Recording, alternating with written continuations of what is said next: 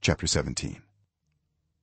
After David was settled in his palace, he said to Nathan the prophet, "Here I am, living in a house of cedar, while the ark of the covenant of the Lord is under a tent."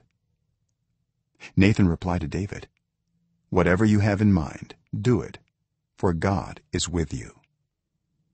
But that night the word of God came to Nathan, saying, "Go and tell my servant David, this is what the Lord says: You are not the one to build me a house to dwell in. I have not dwelt in a house from the day I brought Israel up out of Egypt to this day. I have moved from one tent site to another, from one dwelling place to another. Wherever I have moved with all the Israelites, did I ever say to any of their leaders whom I commanded to shepherd my people, 'Why have you not built me a house of cedar?' Now then, tell my servant David, this is what the Lord Almighty says: I took you from the pasture, from tending the flock, and appointed you ruler over my people Israel.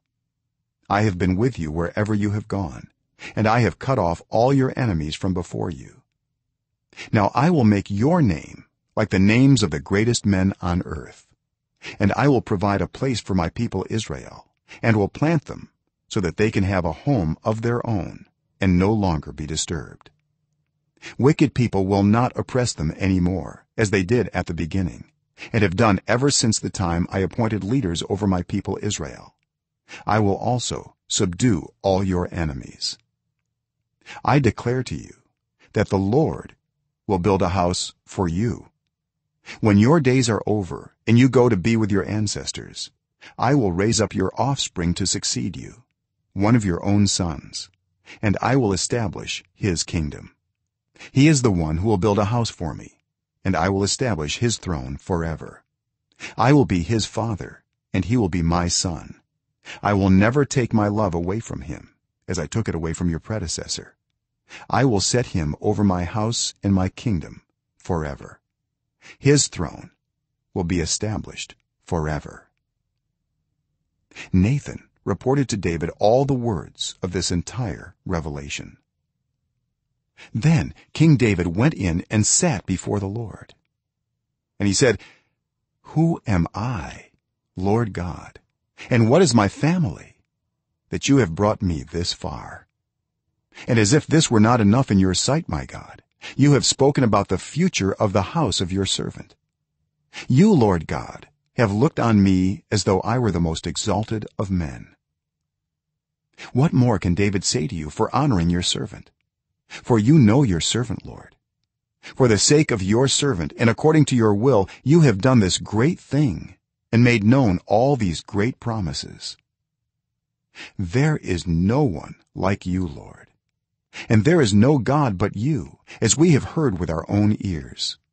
And who is like your people Israel, the one nation on earth whose God went out to redeem a people for himself, and to make a name for yourself, and to perform great and awesome wonders by driving out nations from before your people, whom you redeemed from Egypt? You made your people Israel your very own forever, and you, Lord, have become their God. And now, Lord, let the promise you have made concerning your servant and his house be established forever. Do as you promised, so that it will be established and that your name will be great forever. Then people will say, 'The Lord Almighty, the God over Israel, is Israel's God,' and the house of your servant David will be established before you. You, my God, have revealed to your servant that you will build a house for him. So your servant has found courage to pray to you. You, Lord, are God. You have promised these good things to your servant. Now you have been pleased to bless the house of your servant, that it may continue forever in your sight. For you, Lord, have blessed it, and it will be blessed forever."